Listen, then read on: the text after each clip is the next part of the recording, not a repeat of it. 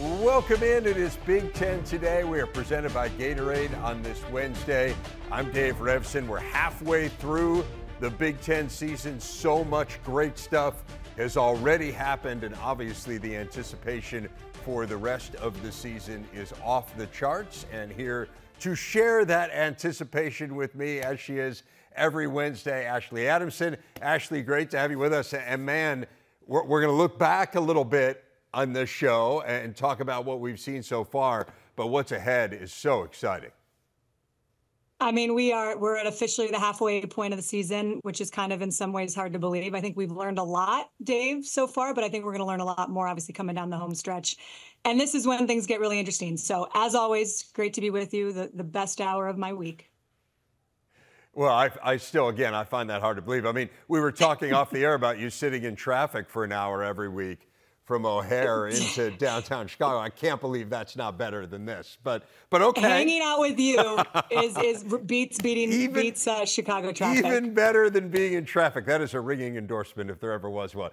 Let's dive into our big story, and we'll use the big board to get us ready for the weekend slate, which starts with a bang. Number 2 Oregon visiting Purdue on Friday night. 3 early games on Saturday. We have Wisconsin at Northwestern. Big noon features unbeaten Indiana hosting Nebraska. Michigan, Illinois is the lone battle of 2 ranked teams. USC tries to bounce back in Maryland. And Iowa and Michigan State in a tangle in prime time. Let's start with Nebraska and Indiana, Ashley. And this IU story has captured everyone's imagination. It's pretty amazing to think that they are unbeaten at this point. Curt Cignetti still yet to lose a game as Indiana's head coach. Nebraska is 1 play in overtime away from being undefeated themselves. Obviously, just the 1 loss to Illinois. To me, the biggest matchup in this game, and the thing that kind of as I start to break it down and think about how it might go, the thing I'm most focused on is that Indiana offense, which has been absolutely fabulous against a Nebraska defense, which has been airtight for most of this year. Is that how you see it? Yeah, I mean, it's strength on strength. And I think this is the game that may teach us potentially the most in week 8. So I'm obviously excited about this one for a lot of reasons. But I think when you look at it, if you start from the IU perspective, whenever you have success, the expectations rise. So if we asked IU fans, in the summer, would making a bowl game in Curt Cignetti's first year, would that be a good season? And I think the vast majority of them would say, yes, we'd take that. But then they go out and they become the first bowl eligible team in America. And all of a sudden the expectations are very different than what they were. So let's say IU, for example, doesn't win another regular season game, but they still go play in a bowl. No one is going to feel like that was a great season. So the expectations, they have gone up. And when you win games, the games get bigger. And that's exactly what has happened in Bloomington. They have passed every test since Curt Cignetti has taken over. But obviously, Dave, as you look at the schedule, and it starts Saturday with Nebraska, those tests are about to get harder. You've got home games against the Huskers, Washington, and Michigan. You're on the road at Michigan State and Ohio State.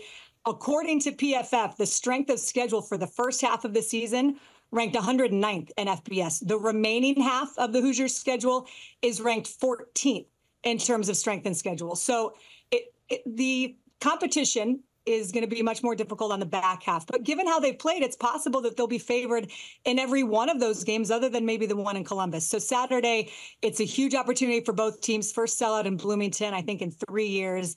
And I think the question for me is what does Nebraska look like? And Dylan Raiola, we've seen him show up in big moments, but what does he look like on the road in a big-time environment on Saturday? What's kind of the thing when you look at Nebraska, Dave, that stands out to you? What are you expecting from them? Well, I agree with your assessment. I'm really interested in Raiola. I think Nebraska, there's stuff they just have to clean up. I mean, special teams to me, like when you've had the most kicks and the most punts blocked of any team in the country, I think that's a very significant warning sign that you've got a little bit of work to do there in special teams.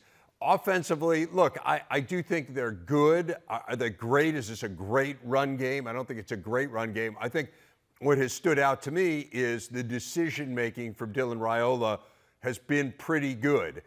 Again, I think, similar story to what you're saying with IU is that I think, Nebraska, they've had some tests here, and certainly the game against Illinois Had it gone differently, we might be talking about Nebraska in the same kind of way that we're talking about Indiana. But this is the hardest game that Nebraska will have played as well.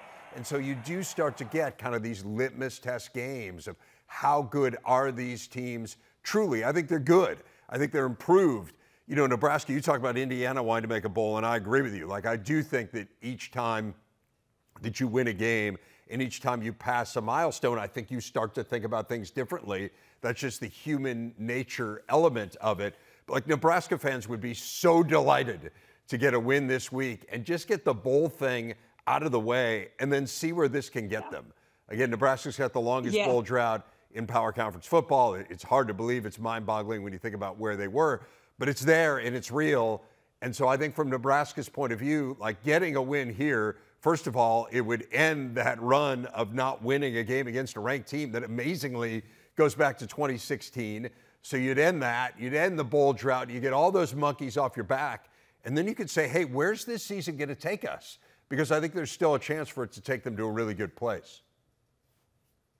Dave, I'm with you 100%. And I think you're right. You hit the nail on the head. For Nebraska, you finally win a close game, which had been, you know, kind of a thorn in their side. They win a close game against Rutgers. Their defense was terrific and the reason they won. And now, can you beat a ranked team, which is something that you haven't done, as you said, since 2016 when they beat Oregon. They've lost 25 straight against ranked teams. So we'll learn a lot about both of those teams moving forward. I want to spin it forward to the top 25 showdown, the only one